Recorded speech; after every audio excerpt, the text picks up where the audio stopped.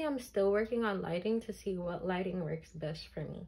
I'm just gonna fill in my brows, just blending out my concealer around my brows, my dark spots, but I might just leave it. Okay, so my brows look way darker than they are in person. I'm working on the light. So now I'm going in with my under eye concealer. Probably the only thing I'm gonna do. This time I'm gonna blend it out with a powder puff. And I'm gonna see if it makes a difference. It doesn't look bad, but I think it's something about the wet blender that just does something a little bit better for me, but the blending is amazing.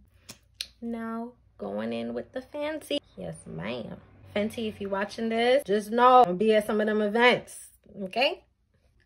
Shit, dude, would you fucking look at this? Wow, I'm getting there. Aren't you guys so proud of me? Wow. Don't worry guys, I got this. Fuck, we're gonna get it. We're gonna get it. It looks so much better in person, so I had to really work on the lighting.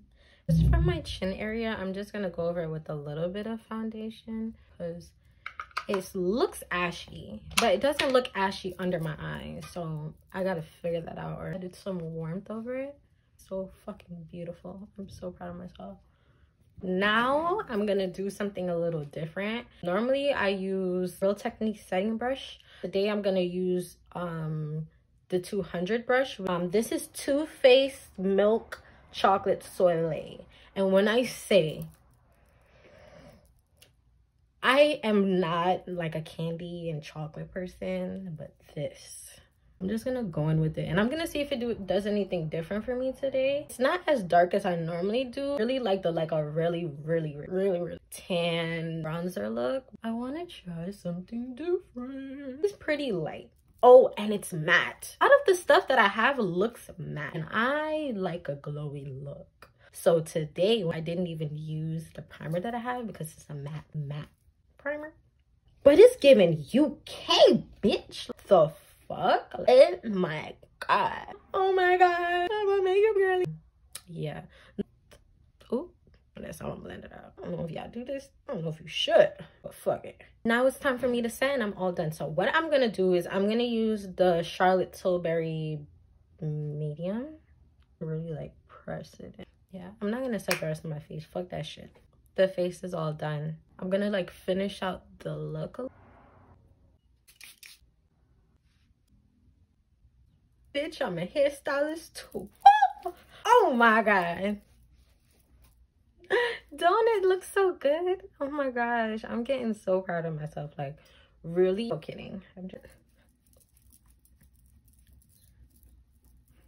And now I'm all done. Tell me what you guys think. And don't you guys love this wig? Make sure you guys check it out in the last video. The link is in my bio. It is $98 and 22 inches. It sheds very lightly. It's 13 by 4. Like right here and then towards right here down towards the ear. It's more of a by 2. But it's still worth the price. It curls very well, has not lost its luster, is still very beautiful, very nice and full.